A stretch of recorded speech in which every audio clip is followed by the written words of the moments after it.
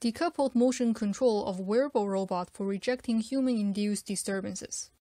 An estimated 17 million stroke survivors currently have hand impairment, causing them to live with greatly diminished quality of life and independence. As an alternative solution to exoskeletons and prosthetics, we developed wearable robotic fingers to be attached to intact limbs and assist these patients in everyday tasks. A fundamental challenge for controlling these wearable extra-robotic limbs is the physical coupling between the robot and the human. Take twisting open a bottle cap with a single hand assisted by robotic fingers as an example.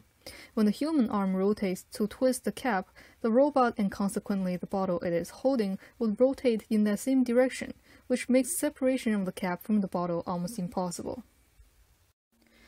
From a 2D model of this hybrid human-robotic system, we can observe that the motion of the robotic fingers when assisting the user in performing the task of opening bottle cap is a mix of two distinct responses. One corresponds to the rotation of the bottle before the cap is disengaged, and the other corresponds to the rotation of the arm as torque is being applied to the cap.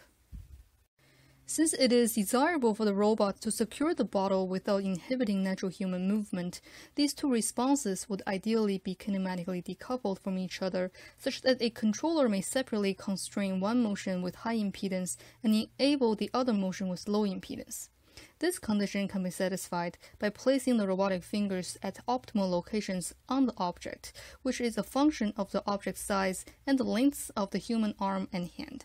To implement an impedance controller in these two movement spaces, a curvilinear coordinate system can be defined, where the desired trajectory of the robot joints with respect to the arm motion form one curvilinear axis denoted as S1, and perpendicular lines that intersect the center of this path form the other axes. Low impedance can be assigned to the S1 direction to allow natural human movement, and high impedances to the remaining directions to prevent object rotation. In practice, determining multiple perpendicular curvilinear axes can be challenging. An alternative option is to utilize techniques such as the principal component analysis to find a set of latent variables that best represent the robot joint trajectories caused by human movement in a linear fashion. The impedances associated with these orthogonal latent variables correspond to the percentage of joint data variance each explains. Latent variables that explain the majority of data variance have low impedance, while the rest of the variables have high impedance. With this data-driven latent space impedance controller, users were able to open different types of bottles with a single hand assisted by wearable robotic fingers. To learn more about our project, please come and visit our booth during the interactive poster session.